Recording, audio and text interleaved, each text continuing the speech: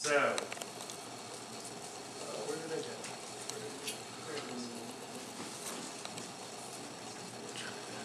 Okay, does everyone have their USB cable? Yes. Everyone has their 18 mega? Yes. Everyone has the capacitor? Ours look different. Everyone has the diode? Diodes, 2 diodes? They're reddish. Yeah? Everyone has the 2 68 ohm resistors? Everyone has the 1K 7 ohm resistor? Yeah? Everyone has a switch? I think I dropped something. Okay. What do you need? The 2 resistors. Okay, I'll get it for you. This is why we do this. What does she need? The 2 2 resistors. I definitely had them.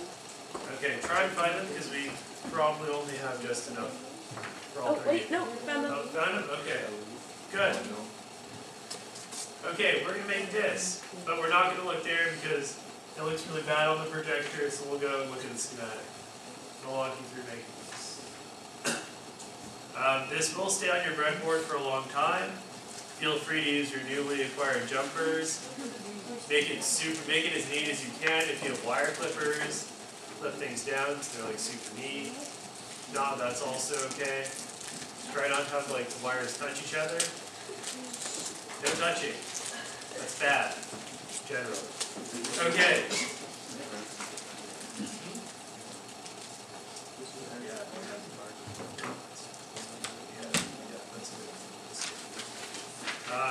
Mark's going to grab some wire snippers so that we can snip things later and make it a little neater.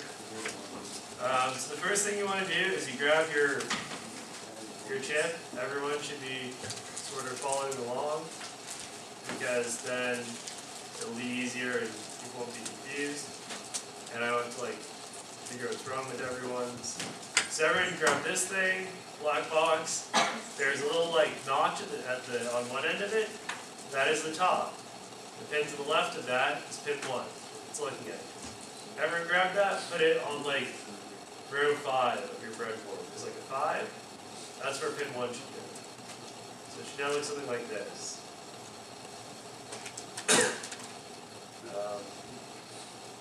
I would try and do some nonsense with my webcam, but who knows?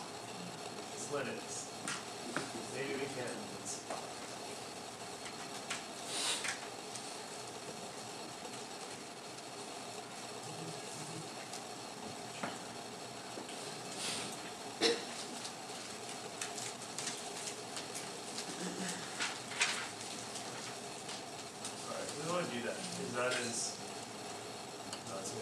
So everyone did that. We now have this on the board.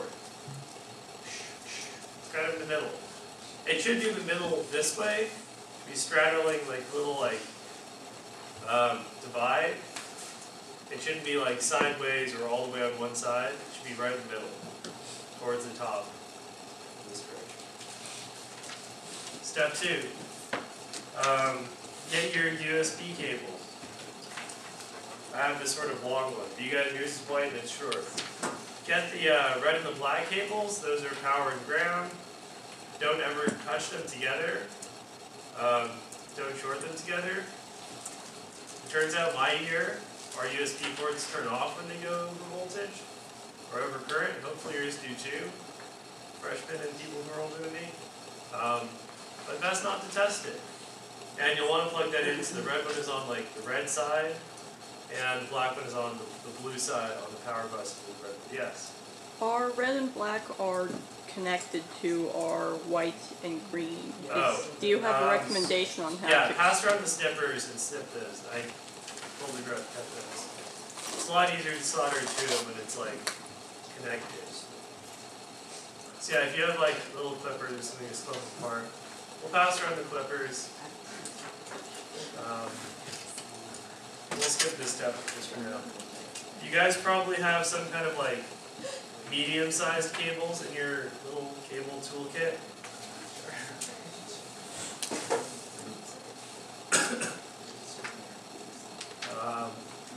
Everyone should have some like little jumpers in their jumper kit. Jump the different sides of the boards together, the power buses. I like to do this at the bottom, so the red one goes to the red one, the blue one goes to the blue one. No. This is good because now you have power on both sides of the board. Yeah. We're connecting like the red to the red. And then the red ones are pretty good for this. They don't fit perfectly, but they're like the best ones. Really. It might be better. So it might be better to bend them and just have them on the bottom rows, because that way you like save this part of your board for doing whatever you want to do. Okay, so did everyone jump these things across? Red goes to red, blue goes to blue. Thumbs up, everyone. Thumbs down. Okay, I should rectify that. You have a question? It's not there. That's bad. It should be there. Actually,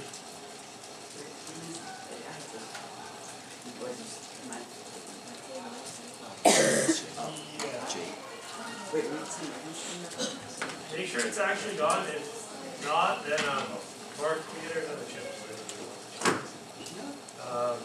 Mark will pass around some better snipper things. Like 14.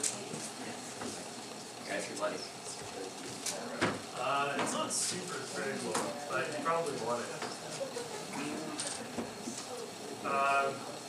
If anyone, is anyone having any like problems, anything yet?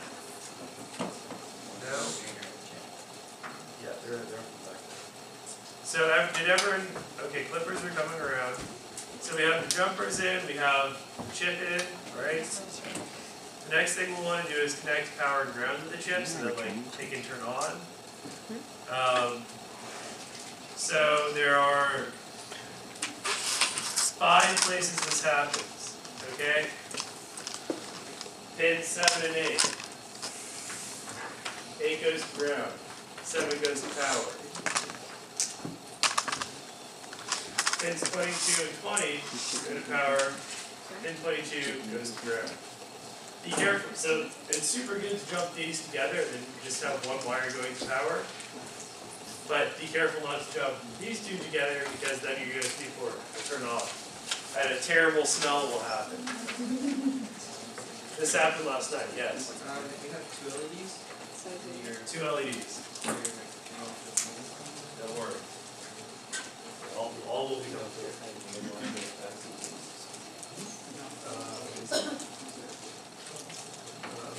Just go ahead and put it in. I have an extra 2 that I just have. So okay. Everyone have this jumped across? Everyone have the chip in? Okay. Did everyone do power yet? No. Do the power. And if you need help, ask me, ask Mark, probably help you. Ask your neighbor.